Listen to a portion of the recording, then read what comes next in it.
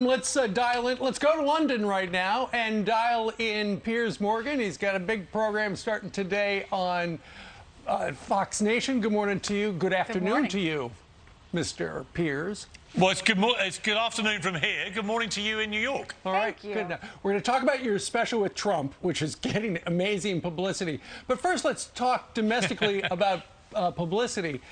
And we know that the president's poll numbers in this country are very low. However, given similar low poll numbers, top guy at the White House thinks that Joe Biden can get reelected. His chief of staff, Ron Klain, has tweeted this, Piers Morgan. An interesting observation, just an FYI. President Macron appears to have secured a double-digit victory over Le Pen at a time when his approval rating is 36%. Joe Biden's rating right now, according to the latest average, is 41%. So what say you, Piers?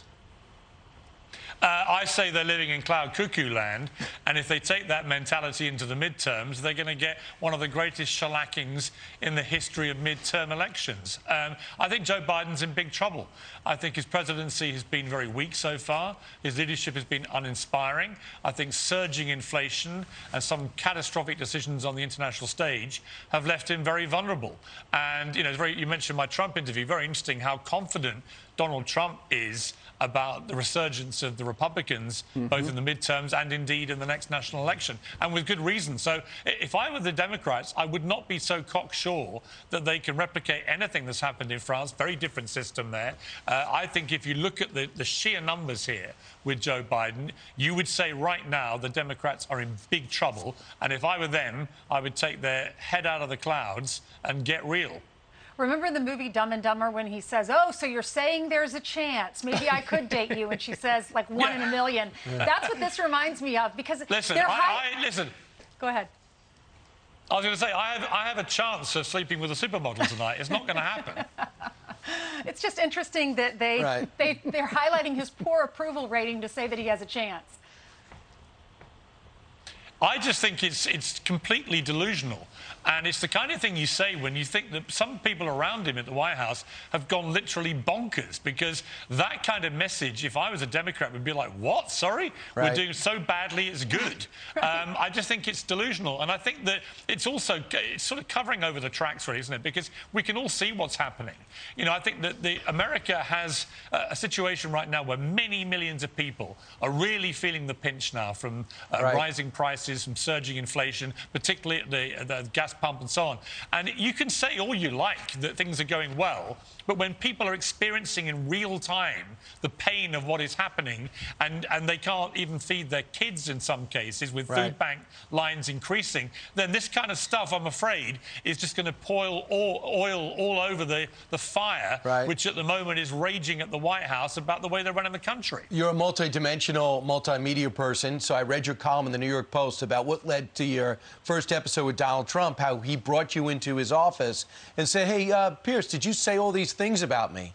And they were accurate. Someone given him a whole bunch of quotes of things you've said. Sabotage, Piers. And you said, oh, I have to try to save this interview. I got a crew outside. It's supposed to be my first episode. So I want to play this clip. Oh, this is not Trump. But before we play this clip, can I just get your take on how you were able to get the interview and calm the former president down? Well, I've known Donald Trump a very long time, as you know, since I won his Celebrity Apprentice show in 2008. I've interviewed him maybe 35, 40 times, so I know what it's like to interview him. I've also, as a columnist, I'd written about 120 columns when he was president, and about half of them were supportive, when many other people were not supporting him, and half were critical when I felt he deserved a whack. I think that's the kind of person that he thought he was choosing as his Celebrity Apprentice, someone who calls it as he sees it. And I had an amazing interview with Trump, by the way. It turned out to be 75 minutes, incredibly wide-ranging. We're actually going to run it over the first 2 nights of my new show, Piers Morgan Uncensored. And I think when people watch it, they'll all calm down, including Donald Trump. Because although we get quite heated about certain points, in particular his refusal to accept the results of the last election and what then subsequently happened on January the 6th. There are many areas where I agree with him, not least the way that he would have dealt with Vladimir Putin in Ukraine. So I do think that all those who've rushed in on the back of what I thought was a fantastic promo trailer for this interview. He seems to have got the entire world going, which, by the way, is the point of a trailer. And when I was on The Apprentice, Donald Trump did that to me every night with his trailers. Yeah. So I wanted to get everyone to watch it. But when you watch it in totality, I think everyone can calm down. And actually, it's a really interesting interview with a man who, let's be honest, right now, if he decides to run again, may well win the Republican nomination and could well be president again, which would be the first time that's ever happened. So he's a unique person in American public life right now, and I had a fantastic time with the interview. What did he say about Meghan Markle? Well, he said he wasn't a fan of Meghan Markle.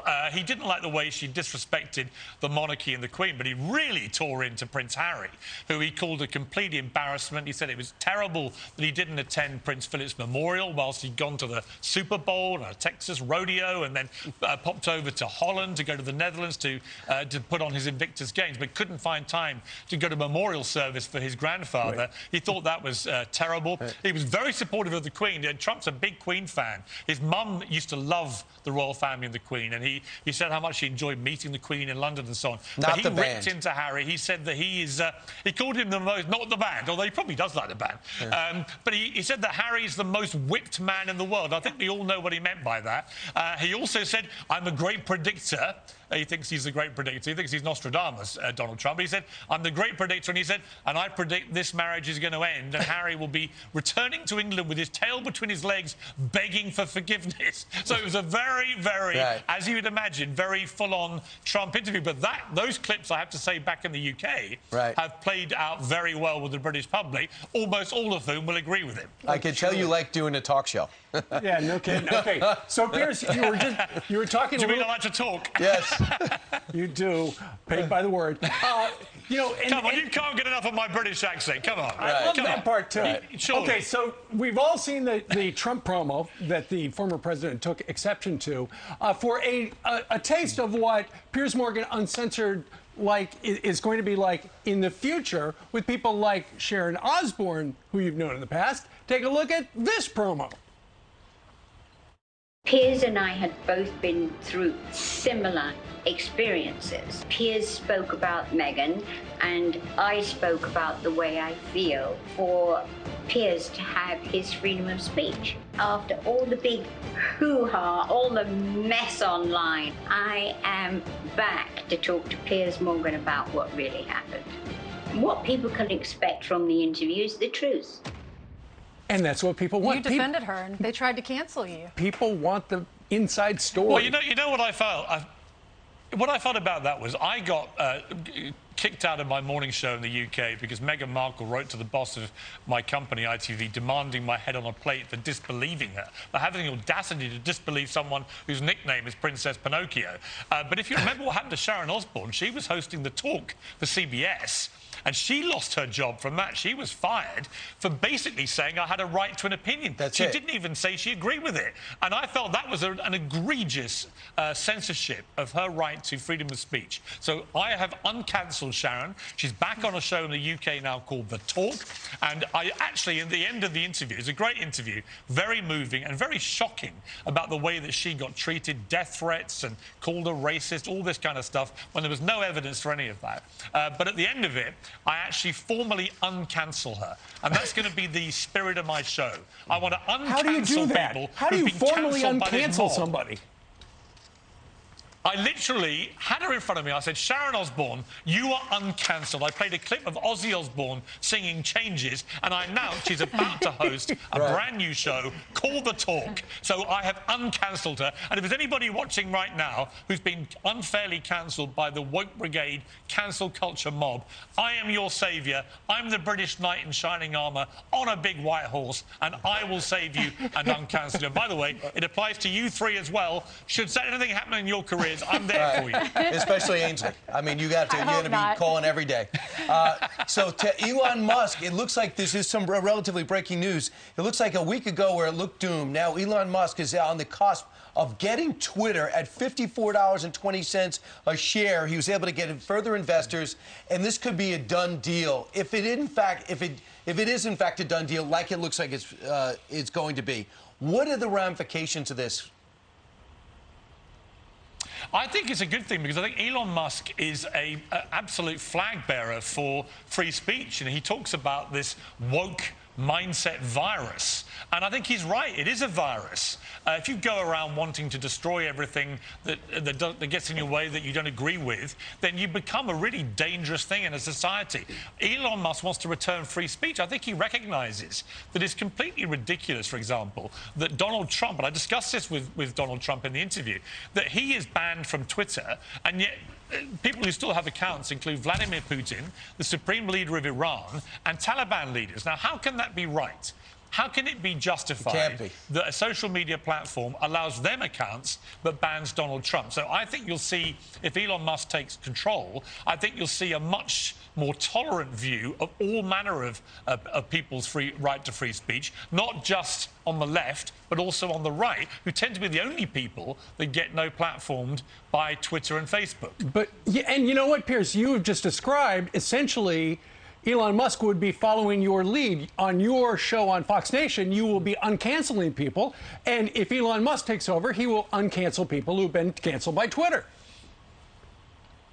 Yeah, I mean, the first thing I would do if I was him is I would uncancel Donald Trump from Twitter. And I would make the point I've just made. You can't allow Vladimir Putin an account and not the ex-president of the United States. It's completely nuts. And it was driven, it's clearly politically motivated. And I also discussed with him this outrageous situation we had with the New York Post splash story just before the election about Hunter Biden's laptop. And I said to him, you know, it seems to me completely outrageous that Twitter censored that story, that mainstream media joined in and said it was Russian disinformation. And now the very same mainstream media are saying, actually, it was all true, legitimate story. Well, in which case, why didn't you investigate it at the time? And that, in a way, I made the point to Donald Trump that although I completely disagree with him that he had the election stolen illegally by voter fraud, because he hasn't produced, to my mind, the evidence, actually, he'd have a much better argument if he said, you know what, the suppression of that story on Hunter Biden's laptop could have tipped the election my way.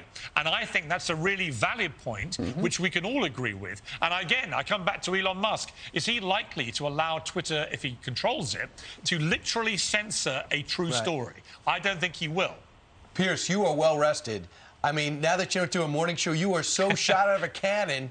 Every time, this is what life would be like if we actually didn't do the morning show and we got 6 hours of sleep or 8 hours of sleep. You know what? I feel your pain.